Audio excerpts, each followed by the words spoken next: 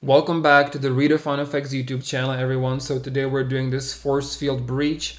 I would like to thank Autodesk for sponsoring this video, and let's jump right into it.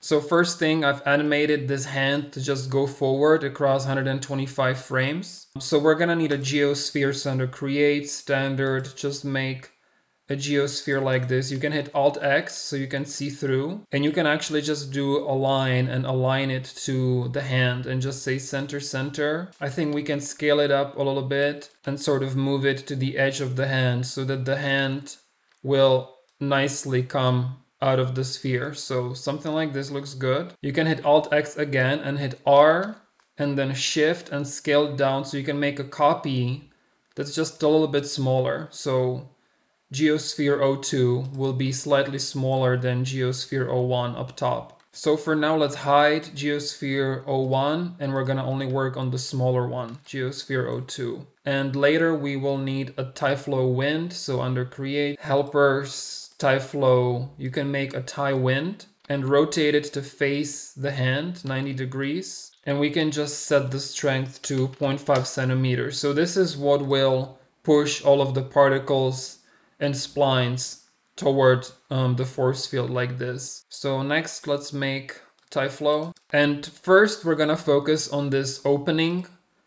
And the second phase will be these particles on the hand. So for the opening, we just need to do a burst objects operator. Pick the geosphere, face fracture. I want to fracture it into triangles for one face with 0 variation. Next, we need a scale operator. Set the timing to continuous. Right, so you can set the scale to maybe 80% just to check that our face fracture is working nicely, and it is. So we can add a shell operator just to give these triangles some thickness. And we can do 0 for the outer amount and maybe 10 centimeters for the inner amount. Now for the scale operator, we need to enable the scale by proximity. So just enable multiply by proximity. Pick the hand. Make sure you set the scale type to absolute. And then I did 2 centimeters for the distance and 10 centimeters for the fall off. And you can click invert. And so now what's happening is the triangles are nicely scaling down depending on how close they are to the hand. So that's how we're gonna end up with this nice opening here. We just need to do the materials for it. We can enable outer material ID and edge material ID. Right, so the edge will be the inside, which we want to be blue, so that's material ID 2, and the outside is mat ID 1, and that will just, in our example, be black. So I'll actually just set the scale to 100% because I don't want there to be any gaps until the hand comes in contact with them, right? So we're getting something like this. We've done this many times on my channel. You can just create a new multi-sub object, set the number of IDs to 2. The first one will just be a black vray material, so you can just make that pure black with maximum reflection. And the other material we can just make blue for now, and then we'll switch it into a vray light material. So I'll just make it blue, and you can apply this multi-sub object to tyFlow, and everything is working, right? The outside is black and the inside is this nice blue color, so everything's working. And if you wanted to close the gaps between them, you can go back into the scale operator and just set this to like 110% until the gaps are closed, right? So don't forget to add a mesh operator to this, and we can disable it and now just focus on the second portion, which are the particles coming off of the hand. So for that, we're gonna use a burst intersections operator, and we need to unhide our geosphere 01, which this is the larger one, right? So I'll just say pick the geosphere. We need to set the mode to A and B, and for geometry B, I will pick the hand. So now we're getting some particles being born whenever the hand intersects. So we can just hide the sphere. Now we're not getting very many particles, so I'll just set the threshold here to 10 centimeters. And the end frame, we can do frame 100. So these will be these orange particles. So I want them to get stuck to the hand at first. So we can do object bind and just pick the hand. So now as you go forward, the hand is getting covered with particles, but you can see these very distinct lines.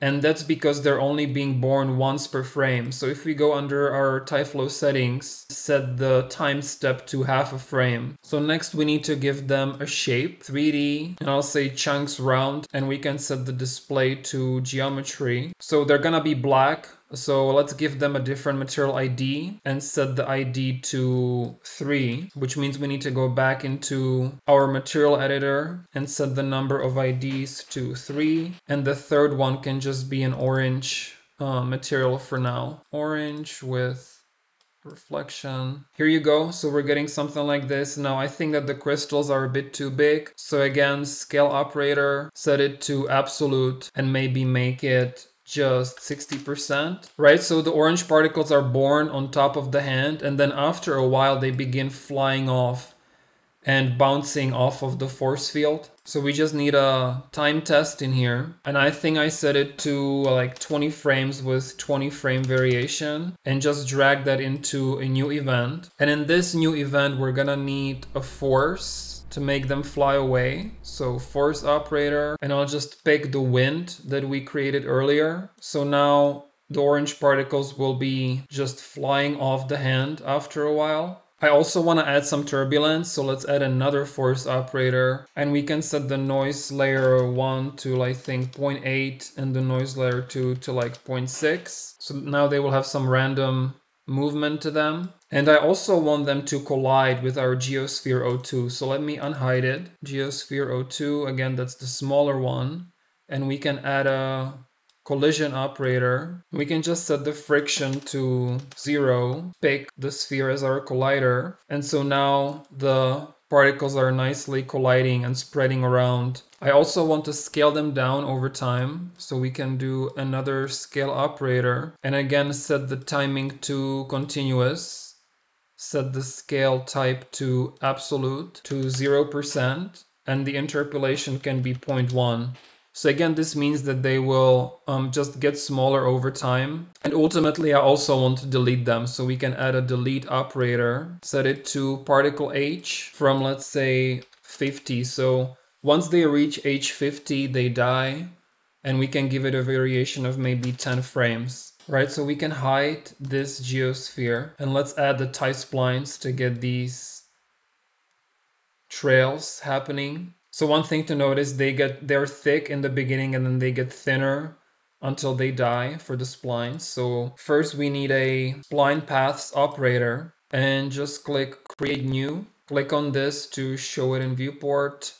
Go forward a little bit. Right, so right now they have infinite lifetime, so we need to go under tySplines here. And you can either control their length by maximum H or maximum distance. So I'll try maximum H of maybe 3 frames. Maybe 1 frame, 2 frames. Okay, that's pretty good. And for the tySpline mesher, we can taper them by curve.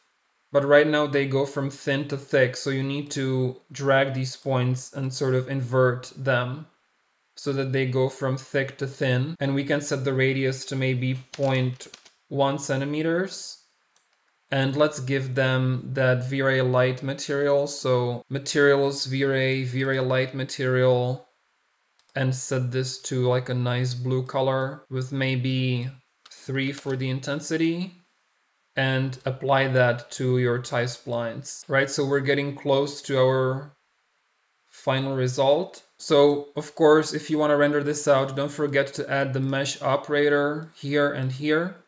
You can enable our event 01 and look at what all of this looks like together. So the hand comes out. Now I want to add a vray light material to the orange pieces as well. So in my multi-sub object, I just want to make sure that this orange material is also a vray light material. Make it nice and orange. Set the intensity to maybe 5 for the particles. And then for the blue inside, we can also do a vray light material, make it blue. You can keep the intensity at maybe 2. And then I'll just unhide my lights. Let's right click vray VFB and run the frame buffer. And this is what I'm getting. I think just the lens effects are a bit too strong.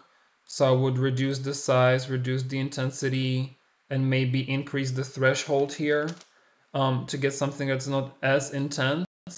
You can also play with the colors a bit more. So this is more like a teal blue, and I think we want more like a darker blue for the tySplines. You can also make these particles a bit more orange. And if you zoom in, you get something like this. So then when you render it out, this was my final result. So as always, I hope that you guys learned something, that you found this helpful. If you did, I would appreciate a thumbs up. Don't forget to subscribe. I'll be uploading more. Thank you so much for watching, and I'll see you on the next one.